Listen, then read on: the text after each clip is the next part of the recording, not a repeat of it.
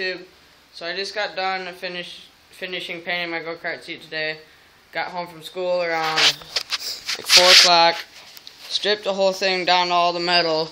Took off all the cushions. And just started grinding away all the rust and the old paint.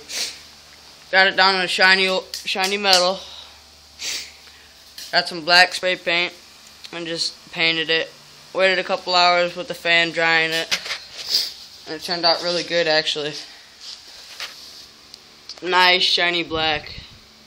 It's kind of hard to see right now, but it used to be all gray and rusty and crap. So it's all good. And this Rust-Oleum spray paint should help it too. But yeah. And the seat's also got a spring piston in there, kind of.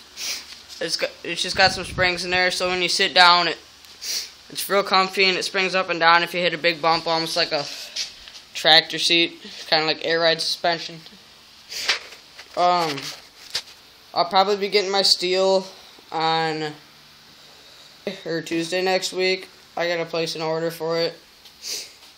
Yeah, so I'll have that coming in. Then I'll do a video on the welding for it. And that's about it. And I'll do a update when I first test drive it. Okay.